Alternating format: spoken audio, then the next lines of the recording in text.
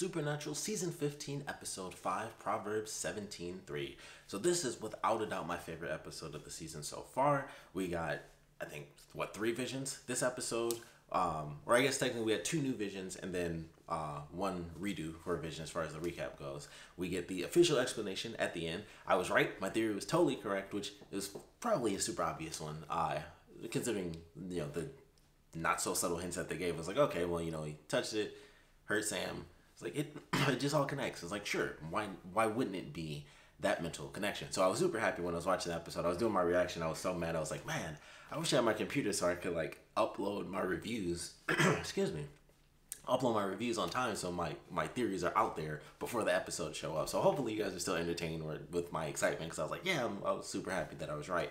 But man, I was not expecting that episode to be as good as it was. I knew it was going to be good based on how fast the episode seemed to be moving, because it was like, okay, starts off with the recap. As soon as they showed the dream or possible future, anything like that, I was like, okay, I know I'm going to love this episode, because it was, once they show it in the recap, that means it's going to be relevant to the episode. And I've been super excited. As soon as they showed that, that was all I cared about. So I was happy to see that. And then, they get into the case. Aside from them using the oldest freaking pictures in the universe, which I thought was funny, they go through the case and it's like, all right, one woman escapes. They go through. She's in the hospital. They end up finding the one brother's freaking out and stuff because he's the one who's the pacifist. He doesn't want to kill people. He didn't want to kill those girls. His brother was like, whatever. He killed them, and so he let the other woman escape. So they get there. It's super easy. For whatever reason, and it seemed weird. They even reference it, and then Lilith mentions it at the end of the episode. But it was like, man, that was super weird. It was like he told them their name and stuff. It was like, how would she even know? Even in the flashback, he didn't say his name. So it was like, how did she know his name? I was like, that's weird. So I thought it was just going to be a trap. I thought it was specifically like, okay, we're just going to get more hunters in, and we let one person live. That way, when they find out, who we are, they'll come to the house, and then it'll be like, all right, we'll take them down. That wasn't the case, though, because, of course, when they get there, it wasn't really a trap. It was just a normal situation where they're kind of freaking out and stuff. Sam pulls out the silver pen, which I thought was funny, because it's every time they go up against werewolves and it's we just need to double check, it's always some little thing. It's like, hand me, this or hand me that thing. And it's like, you write your numbers down, and he had the silver pen. It's like, oh, we don't have a phone. It's like, gotcha. So I thought that was really funny, because they always have that little, that quick little thing there. But they find them. It's super obvious. And so I was like, all right, things are moving really fast. The girl is like, hey, can you guys help me and pick me up from the hospital? She ends up staying in their room, and she's like, can you stay with me at least until I fall asleep? I was like, no problem. So Dean stays there. Sam's in the other room. He ends up waking up later because, of course, the brother snuck into the room, kidnapped her, and took off, which I thought was really interesting, because either, and maybe that's not what happened. Because initially when I watched the episode, I was like, oh, that's crazy that they didn't end up killing them. But I think she just walked outside, because it was like, okay, they're out there. She just walked outside and then allowed herself to be captured, because that was kind of the point of the story. But when I was watching, I was like, that's weird that they just wouldn't kill Dean. But it could have just been like, let's not create more of a hassle for ourselves. Let's just kidnap her and then we go. But I think it was just the fact that, no, really think about it. She probably just left on her own. And it was like, they're probably out there. And she just left and went to be captured. So, of course, Sam and Dean get there. And we're only halfway through the episode. And that's how I knew that it was going to be good. Because I was like, all right, they're going to do this case. And then it's going to wrap up. And then the second half of the episode is going to be main story arc stuff. And so they're going through. The brother that doesn't care about killing gets killed by his younger brother, which I thought was interesting, because when they had the sequence in the beginning of the episode, the first one was the demon blood for Sam, where he kills Dean. The second one in this episode was really cool, because it was Sam in the white suit. They showed him from behind. I was like, I'm pretty sure that was Sam in the white suit, which of course would be him possessed by Lucifer.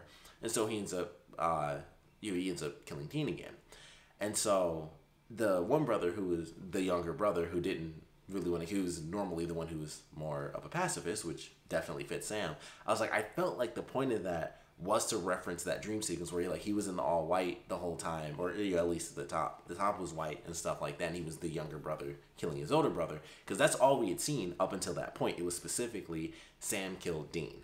So I thought that was pretty interesting. It was like the younger brother killed the older brother, and of course he was wearing white, and it didn't like I didn't catch on until the end, and I was like, oh, that's interesting. Like he's not the evil one, but still, it's the younger brother, and it's especially because he was wearing white and Sam was in the white outfit. I was like, I feel like that was visual. You know, that was like the symbolism to connect back to that dream sequence, and I could have been looking too far into it, but I still think that that's kind of what that was meant to be, and it also kind of makes sense because with Sam seeing these visions or the thoughts and possible endings that Chuck is coming up with, it makes sense that him obviously writing that story out, like Lilith being like, you know, wouldn't it be great if your whole life was planned out and stuff like that? It makes sense that he would kind of write it in that way. Like I'm sure he had some influence in some way, shape, or form that specific werewolf chose to wear that white top. So I thought it was interesting. I thought it was really cool, and I was like, okay, this is not how episodes normally go. I was like, they're kind of 2 for 2 because they had the teenage vampire where he's like, look, I'm gonna kill myself and, you know, let my family live, and I was like, they're hitting these emotional beats that are pretty good with, you know, family and people being the monsters who don't want to be monsters. And technically that was still true. Like even though Chuck's story was to manipulate those two and use Lilith to mess with Sam and Dean, it was still those werewolves growing up as the you know, the people that they were. The older brother didn't care about killing, the younger brother still did care, and so, you know, they still technically did it. Even if Chuck was manipulating this story in this episode, it was still up to that one to like kill his brother and then kill himself, because he knew if I put Sam and Dean in this situation and I forced these werewolf brothers, this is how it's going to end up playing out. Like Chuck knew that would happen. He didn't like just poof, he made them up that whole time. He knew what their story was, and he was like, I know them well enough that I can manipulate this situation to be one brother kills the other and then kills himself. And so it's like, man, that was still entertaining, even though it was part of Chuck's plan. And then it was like, all right, well, that's crazy. You know, they just wrapped it up halfway through the episode. And then Dean reaches for, you know, the girl, I think her name was, you know, the actual girl who's already dead and gone. Her name was Ashley. And so he reaches, and so she's like, yo, don't touch me. And she slips and falls, and she dies. And I was like, that's a super twist. I was like, that never happens. I don't think there's one time where that's happened in the actual series. Like, you know, they have it where sometimes they don't save the person, but it's never been like they're right there and then it's just a freak accident, like they slip and fall and then poof, they're dead. And so then she's like, well, that sucks. And I was like, what the F is going on? And at first I honestly thought it was Chuck. I thought it was Chuck the whole time, and he was there messing with them, and then he was gonna change. And then it turns out it was Lilith, and that just like blew everything out of the water, because I never would have thought that she would come back into the series. And then we find out, of course, it was Chuck. Chuck was like, yeah, I'm just going to pull you out of the darkness and kind of toss you in, get the gun from them. That's all I want. You can't kill me. Obviously, I'm God here. Although she probably could. I mean, I guess not. He's still, you know, he's still snapping people away and pulling people from the darkness. So she probably couldn't take him on at all. But that was interesting. I mean, I couldn't believe it. And then it was like, all right, well, if he brought her back, it kind of connects back to the multiple endings, because what we've seen, and I didn't realize it at first, but once they showed the other visions, and then of course Sam was knocked out after they tried to take on Lilith, which I knew that wasn't gonna work. I was like, they're like, oh, I'm gonna whip out the demon blade and Dean's gonna pull out the angel blade. I'm like, that's not gonna mean anything. Lilith isn't just like some demon where they're gonna have a tussle. I'm like, the point of her character was like, you need to be on a totally different level, which is why Sam went full demon blood. You need to be somewhere else in order to take this woman down. So I thought that was cool. I was like, all right, you know, he gets knocked out, and I knew, I was like, we're probably going to get another vision with him being unconscious, and it totally tied into my theory, which was when he's unconscious, he gets basically the conscious thoughts of Chuck as he's going through these stories, because of course it connects to him and his brother. So we get to see this new one, and this is the first time we actually see Dean killing Sam, because we've gone through the Demon Blood, we've gone through Lucifer Sam, and now we get to see Demon Dean, and then the next one, I would assume, if he does end up having another vision, would be Angel Dean.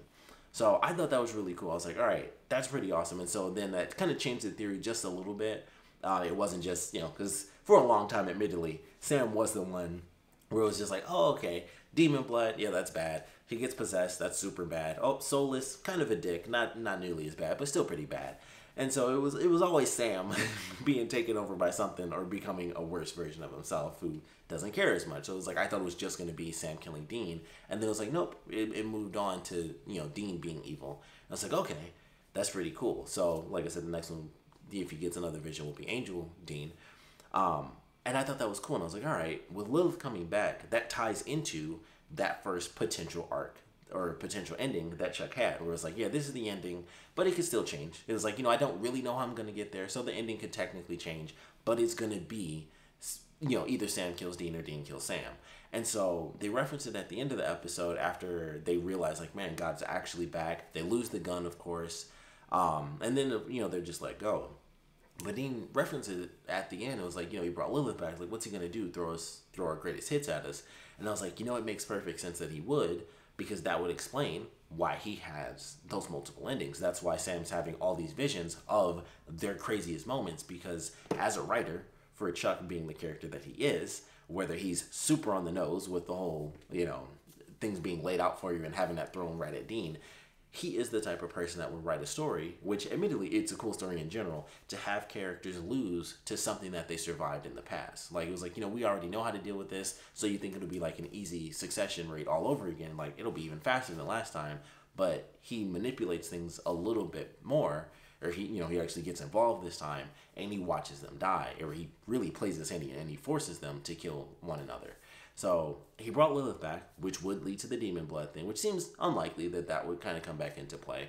But he brought her back from the darkness, and then after that, of course, you have Sam being taken over by Lucifer. So I don't know if him bringing Lilith back as a part of that first vision is like, all right, we'll see what I decide to do with her, but I'll also go ahead, I'll pluck Lucifer out, and then I'll see if that ends up playing out as well. And then, he can do whatever he wants and kind of recreate everything with Demon Dean, bring back Michael. Michael or Gabriel. I forgot. Yeah, it was Michael. It was definitely Michael, not Gabriel. Bring back Michael and just be like, here you go, super possession powers or something wild. And then he possesses Dean again. So, I don't know. It'll be interesting to see. But it was like, that was, him bringing her back, and of course her not dying by the end, which she references and proves at the end, because they used the demon trap bullets, which they haven't used in a super long time. So I was super happy to see that, because that's honestly like one of my favorite things. That and like the anti-possession doing the or anti-exorcism, where they do the exorcism spell in reverse and it traps demons, or at least keeps them in the body. Those are probably like two of my favorite things that they've done, where it's just like crafty solutions. Those are probably my top two. And the demon trap bullet was just like, that is such a simple and genius idea. Just boom, I shoot you. It won't take you down, but now you're stuck in that body. And for weaker demons, they are trapped like in that spot. They can't even move. But of course, in her case, she just like shakes everything around them, and then the bullet eventually like comes out of her head, and it's like, all right, I'm out of here. And then she freezes Sam and Dean. But Chuck brings her back first. He might bring back Lucifer. I don't know, but this was without a doubt my favorite episode so far. Cass does come back in the next episode, so I'm excited for that. I don't know. I've said it a million times. I want to see what's going on with Jack. I want to see what's going on with Billy. So hopefully with them showing Cass, that means we get to see what's going on there. Even though they may not actually interact with each other, it might be like, all right, here's Cass, here's what he's doing. I feel like they're going to end up working the same case, and that they'll run into each other. So Cass will end up reconciling with Dean, or if that's not the case, Sam will at least learn the truth, because we didn't get an actual scene in this episode where Dean flat out lies to Sam or anything like that about why Cass left. So he may not have straight up lied to him just yet, and so we don't really know. But it would be nice to see Cass come back and just to see how that ends up playing out. But I'm looking forward to that. Like I said, favorite episode so far. I was just like, holy crap, they showed the visions. He's having visions. It's like, all right, it's going this way, it's going that way. Lilith is brought back, which is nuts. My theory was right. That made me super happy at the end, because I was like, that has to be it. It just makes perfect sense. And that's totally the case. But I'm excited. I'm excited to see what we get, because if we get more visions, and especially considering what we've gotten, they've specifically gone through the biggest moments where the characters were possessed or changed. So you only have one more, and like I said, it's Angel Dean. And the reason I say one more is because they skipped over like Sam when he didn't have a soul, because he didn't actually like actively kill people. He was just nonchalant and a dick. So they'd probably skip over any other little stuff. Like they skipped over the stuff where Sam was I can't even remember the angel that possessed him that one time. But, he wasn't, like, killing people when that happened, except for, when he killed Kevin, which is super effed up. But other than that, they kind of skipped over. It's like, here's just, like, the giant moments where they've switched, Evil Sam, Evil Dean. And then, let's skip to the end. It would be Evil Dean again from most recently with him being possessed. So I don't know what to really expect. That would be the last vision. But if there's one after that, it should be brand new, because it wouldn't be any of the big moments that the series has already hit. It would be something totally different that Chuck's come up with, And that could be the path that they end up officially going down, because it'll just be something else. And that might be how we end up seeing Cass and Jack possibly put into some of these visions, because so far it still has come down to just Sam and Dean, and only the first vision even included other people, which I thought was interesting, because like, you know, Benny, that was probably, I hope that wasn't the only one, because I was kind of hoping like that was the actual future, because I was like, oh, how are they going to lead to that? And I was really hoping that would lead to a whole storyline where Benny does officially come back. But now I'm like, dang, that might have just been their one moment to be like, all right, we're able to get him in for a quick shot, because they're going to bring it, you know, get everyone they can in for the final season of the series. And I hope that wasn't the one moment we have with Benny for this season. But I'm starting to where I was like, dang, now that the visions are like showing it's just the big moments they've already gone through, I was like, crap, that could just be what ends up happening. But the fact that he was there in general does mean that they could still do that. I mean, they already did the Lilith thing. They could do the Benny thing, because, of course, that would be a great way. If you bring in Benny, that, even though Sam and Dean are super close, because when Benny first came in, they were already kind of apart at that time. But even bringing them back could separate them just a little bit more. And then, of course, you have the stuff with Cass taking off, and then Sam realizes, like, Dean is the reason he did that. You know, it's a great way to kind of split, and then you just drop Benny back in there, and it'll keep them split a little bit further. So he could come back, and that would be a great way for Chuck to kind of make that divide even greater, for him to get to the ending that he wants with them, you know, one of them killing each other. So it's totally possible, but I hope we do see Benny again, because that'll be sweet.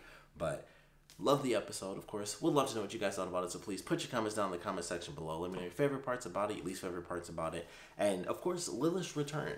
Did you ever see that one coming? Because of all the characters, Lilith, I mean, her literal point, which was a great twist, was that she was meant to die. She was the last seal.